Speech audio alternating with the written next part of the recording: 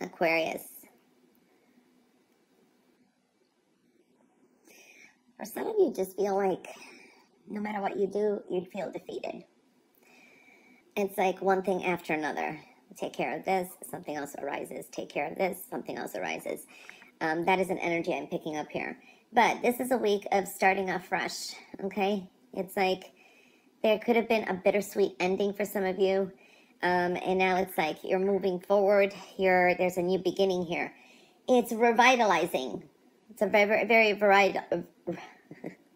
revitalizing energy. I see adventure here. Some of you, you're on an adventure this week. Very courageous as well. Broadening your horizons this week is going to be important. It's important to open your arms, welcome opportunities for new beginnings, allow new beginnings. Don't let something define and block your new path. Like looking back, oh, this person hurt me, or this didn't work out. Don't compare it. Be open and welcome in opportunities for new beginnings this week. So that's a strong message. Slow and steady wins the race this week. All right, so I do see for some of you, maybe you're going to have to wait a little bit longer to hear some news about a business venture, news about money that's arriving slowly, or a job. I do see that energy. A lot of you could be delving into spirituality. A lot of hope.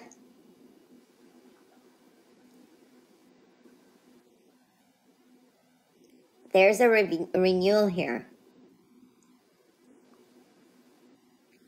So I do like this energy. I do see also the energy of an Aquarius. I do see wish fulfillment. Comes with delays. The number 17, for some reason, can be important this week. Definitely slow and steady wins the race this week. I do see here strong new beginnings with finances. This is a new financial opportunity, new financial beginning. I do see a get-together. There is a celebration here. Beautiful energy. Reason to celebrate this week. You're definitely doing well with work or creative solutions. You catch, I want to say,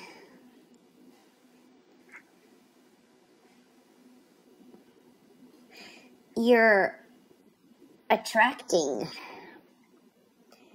there's a vibe to you that you're attracting people to kind of draw, you could draw them in, and they could be interested. They'll hear you speak, explain yourself, whatever it is, it should go your way. Meaning, you have the panache this week. I think it's been kind of hard to say it.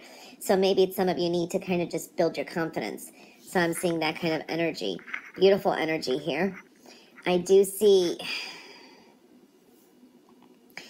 it could be something that you maybe want to adjust with, if you have your own business, for example. Working smarter, not harder, is the energy here. So recalibration is what I'm seeing here too. Money should be coming through. Looks good this week too.